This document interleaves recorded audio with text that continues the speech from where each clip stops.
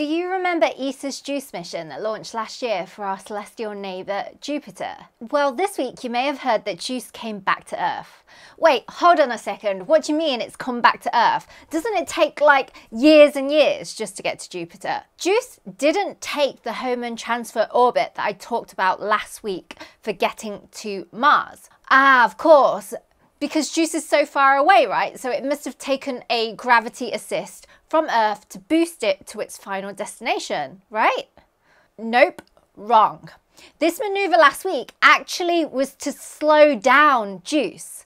Are you confused yet? Hey Space Cats, I'm Dr. Maggie Liu, and continuing on from our topic of space trajectories, in this week's video, I'm talking about gravity assist and the JUICE mission. So let's begin.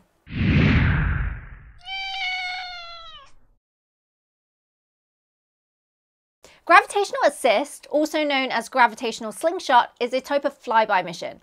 It's a technique used in space travel to change the velocity of a spacecraft by using the gravitational potential of a planet or a moon. By carefully planning the trajectory of the spacecraft, you can use that planet or moon's gravity to change direction, accelerate, or even decelerate. Yes, you heard me right, decelerate. And you can do all of this without the need of any additional fuel. So it's probably no surprise that this technique is commonly used throughout space exploration, allowing spacecraft to reach very distant destinations with limited fuel. So before I explain to you about JUICE and why it's breaking and why anyone would even want to decelerate in the first place, let's talk about how this works. As a spacecraft approaches a planet, it's attracted by that planet's gravity. This pulls the spacecraft in and causes it to accelerate as it moves closer to the planet. That's just Kepler's second law. It tells us that as the spacecraft moves closer to the planet, similar to a planet moving closer to the sun, it will accelerate, gaining speed. It swings around the planet because the massive gravitational potential of the planet bends the spacecraft's trajectory. As it moves away from the planet, it decelerates because you're working against the gravity of that planet. So schematically, it looks like this. Let's say, for example, our planet here is capital P and our spacecraft little s. We're looking at this in a 2D coordinate space, so we have x and y axes. And let's say our spacecraft is approaching from below the planet with a velocity little us. Using vector notation, we can break this down into its x and y components. Since the spacecraft is only moving in the y direction, the positive y direction, the x component of the velocity is 0, and we call the y component of the velocity little usy. Original, yes I know. Now sure, as the satellite approaches the planet, it accelerates, and you see this in the vectors, they increase in magnitude. But when it's moving away from the planet, it decelerates, going back to its original speed, exiting at a different angle. The final velocity, little vs, has only an x component and no y component, and this is just because the angle's changed. And since the speeds were the same at the start and at the end, little us is equal to little vs, so little usy is equal to little vsx. Now, most importantly here is that this is from the planet's perspective. Here, the planet is at rest. It's not moving. So its initial velocity, capital UP, is equal to its final velocity, capital VP, which is equal to 0. It might seem like the spacecraft gains speed and then loses speed symmetrically, but the problem here is that actually this planet is not at rest at all.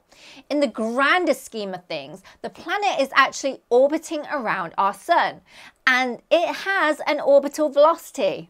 So now, looking at the perspective of the sun, let's say the planet has an orbital speed of capital UP and is moving along the x-axis, so its velocity vector has no y component. The y component of the velocity is 0.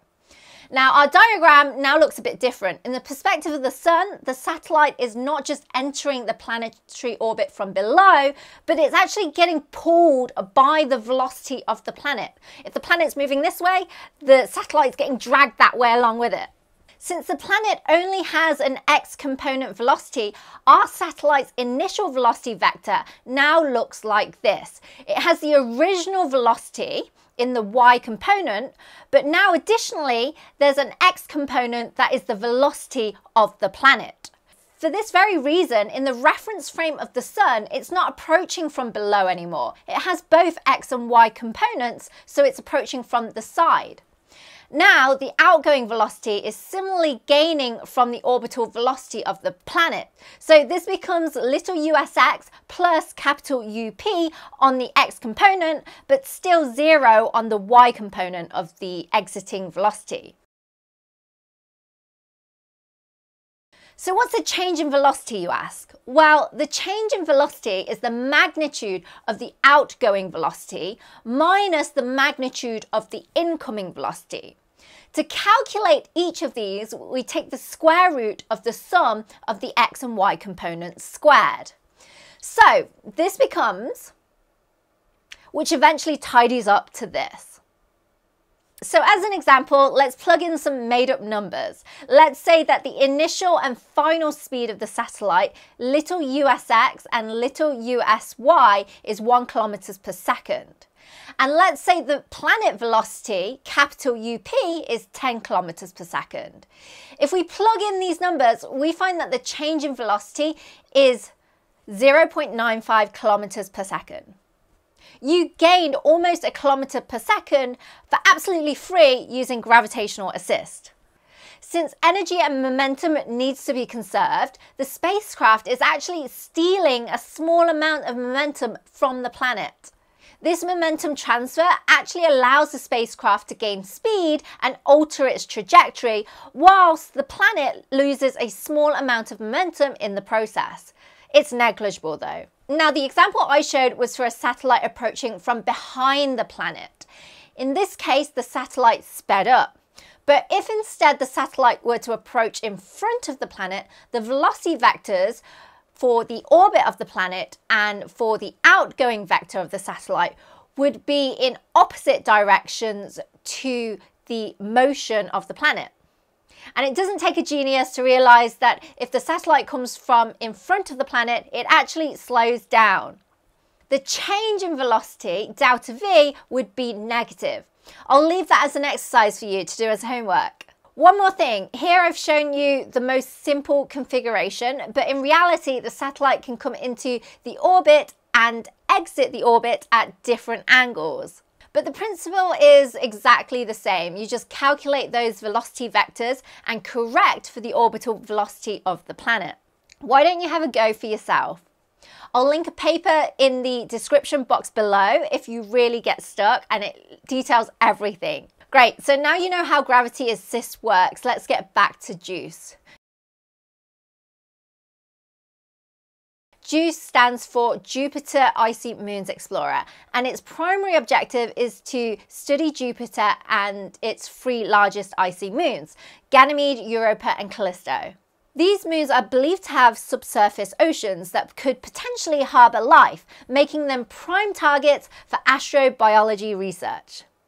Now, we could have sent JUICE on a direct trajectory to Jupiter, but as I said in my previous video on home and transfer, it could be incredibly expensive in terms of fuel to get there, but also you need fuel just to brake and slow down so that you can actually get captured by Jupiter and enter its orbit on approach.